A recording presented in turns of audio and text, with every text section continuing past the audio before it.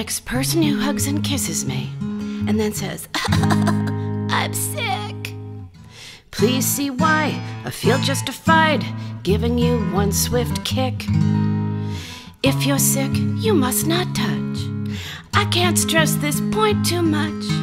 I know you love everybody and everybody loves you. Doesn't mean we love your germs and your microbes too. What to do, what to do, what to do. Bring back the bow, starting right now. If you're sick and you touch me, kapow!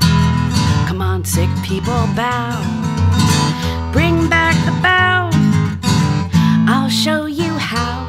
You're thinking that looks easy, wow. Let's bring back but maybe bowing is not your style. There's other moves I behoove you to use. If you're sick, that won't get me riled. For instance, just adapt a serious look. Think Nixon when he said, I am not a crook. Then place your two palms together. Greet people like this next time you're under the weather.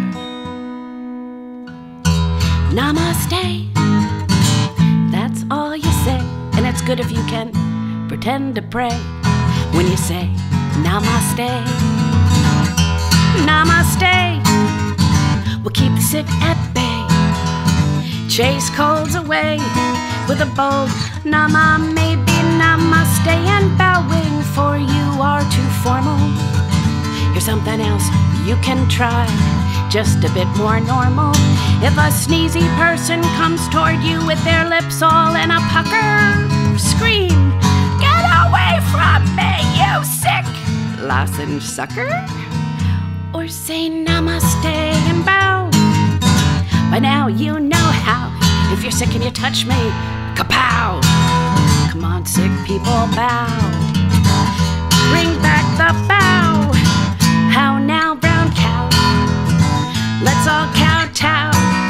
Let's bring back if your head hurts, your belly aches. No hugs, no kisses, no handshakes.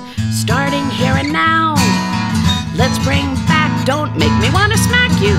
Let's bring back the bow. The knuckle tap is okay too.